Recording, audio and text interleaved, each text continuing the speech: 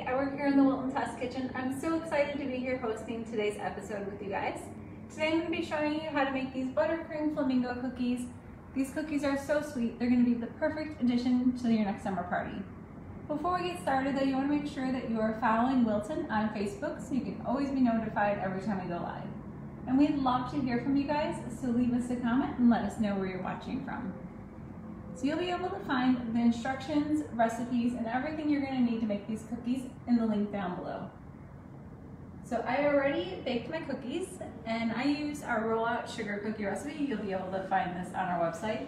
This is a great recipe. It comes together really quick and easy. There's no need to chill the dough before you're rolling, and it's perfect for shaped cookies because it holds its shape together and it bakes nice and flat. And for these cookies, I use the 6-piece fondant cutter set. I use the largest cookie. It gets labeled cutter A, and it's about 2 3/4 inch. And the buttercream that I'm using to both ice and decorate these is our creamy decorator icing. It is my favorite decorator icing. It comes in this 4-pound bucket, and it is the perfect medium consistency. So let's go ahead and get started. Just going to go ahead and pick up some icing here with my spatula. I'm just going to be using an angled spatula. I'm going to go ahead and drop that right in the middle of the cookie. And the color that I'm using to get this, this aqua blue, I use a little bit of teal mixed with a little bit of Kelly green. And I'm just using my spatula to kind of push the icing around in a circular motion until I cover most of the cookie. I don't want to go all the way to the edge. And leave a little bit of space on the edge of the cookie so it makes the cookie easier for your guests to pick up when they're enjoying your cookies. People are tuning in from all over. Awesome. Hello everyone. Thank you for watching. And if you're just tuning in now, I'm going to be making these buttercream flamingo cookies. I'm going to start off with icing our cookies. And if you prefer, instead of using a spatula to ice your cookies, you can go ahead and pipe this icing on with a bag. You can use a tip, or you can just cut the end of your bag off. And what size cookie was that again? This is cutter A from the 6-piece set, and it's about 2 3/4 inch round. Okay, so once we have our cookies all iced, we're going to go ahead and get to the fun part of piping our flamingo. So again, the medium consistency buttercream, I have it tinted with our pink color. And I'm using a coupler on this bag because we're going to be changing our tips out, so it's going to make it a lot easier. And I'm starting with a round tip. This is tip number 8. Go ahead and take this cookie. It's already kind of crusted over a little bit. And I'm going to hold my bag straight up and down as I pipe the flamingo's head, neck, and body. And the shape of this guy is kind of like a number 2. There's the general shape. And then to give him more body, we're going to go ahead and pipe a little bit more icing on the bottom edge of this number 2, just to kind of fill him out a little bit, just like that. Now he's starting to look a little bit more like a bird. So we're going to go ahead and... What shade of pink is that? This is just our regular pink gel color. I'm going to go ahead and switch to a tip 101. Tip 101 is a petal tip, and it's kind of like a teardrop shape. It has a wider end and a narrow end. And with this tip, we're going to pipe ruffles. I'm going to go ahead and show you on a board before I pipe it on the flamingo. So you're going to go ahead and hold your bag at an angle with the wide end of the tip on the surface. And you're just going to pipe consistent pressure, and as you're piping, you're going to move your bag in a back and forth motion. And this technique is the easy ruffle technique. And we're going to go ahead and pipe this in layers or rows to kind of give it that feathery, fun look. And this technique is such a fun and easy ruffle. It has such a great look. A lot of people loving the look. Great. It's super easy. Hope everyone tries it. So now let's go back to our flamingo.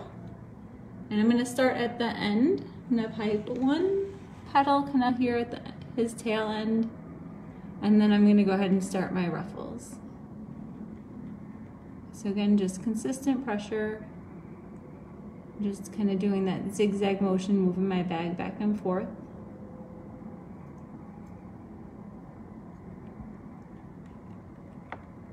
And this is just our pink icing, and it's a medium consistency. There you go. Kind of looks like a swan right now, but we're going to go ahead and take care of that. So when I piped this ruffle, I did this one from side to side, but there's a couple of different ways you can pipe these. On this guy, I just piped a couple of ruffles to kind of give him a wing. And then on this one, I piped the ruffles. I started at the bottom and went to the top. A couple of fun different options. Got some people that are going to try this out today. That's awesome. This is a great technique for beginners. It's so fun and easy, and it has a great effect. So I just switched to a tip number 2, which is a small round tip. I'm going to go ahead and pipe my legs. So the first leg is going to be a straight leg. We're just going to pipe consistent pressure, just a straight line. And then our next leg is that iconic flamingo leg. So we're going to go ahead and pipe that little triangle, and it's going to overlap a little bit. Just like that. Now he's starting to look more like a flamingo. So I'm going to go ahead and finish off his face. For this one, I'm going to use white icing, and I have it with a tip number 2. And we're going to go ahead and pipe the little white part of his beak. So I'm just going to kind of pipe a little dot of icing. And then we're going to go in with some black icing, and for this I have it fitted with a tip number 1, which is the smallest round tip. And we're going to kind of fit it right next to the end of our white icing. And we're just going to pipe a little bit of a beak. And then once we get that, we're going to pipe his eye, which is just a little curved line.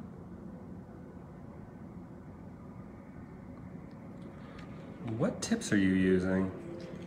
For the flamingo body, I used a tip 8 for his head, neck, and the shape of his body. Then I used tip 101 for his ruffles, and tip 2 for his legs. And then for the white icing, it was a tip 2, and the black icing is tip 1. Now to finish this guy off, we're just going to go ahead and pipe some dots around the border. And again, I'm going back to my pink icing, still has my tip number 2 on it. So we're gonna hold our bag straight up and down and squeeze out a dot of icing, and then release our pressure, and then twist our wrist to kind of break off the edge of that icing. So if anyone has any last questions, you wanna go ahead and type those into the comment section. We'll do our best to answer. As I'm piping these dots around here.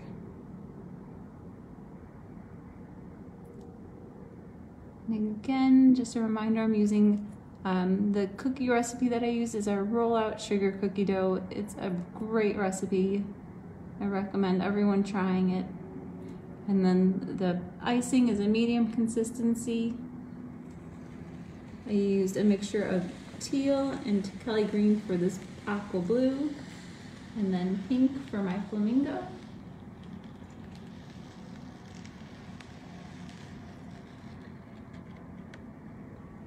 Let us know if you have any fun summer baking plans coming up. That guy is all done. So from birthday to retirement, these flamingo cookies will add the perfect amount of sweetness to your summer celebration. For more easy summer decorating ideas, be sure and visit our website at wilton.com. And thank you so much for tuning in and joining us today. I had such a great time sharing these adorable cookies with you. In case you missed the beginning or any part of this episode, you can always go back and rewatch it on our Facebook page under the video tab. Happy decorating!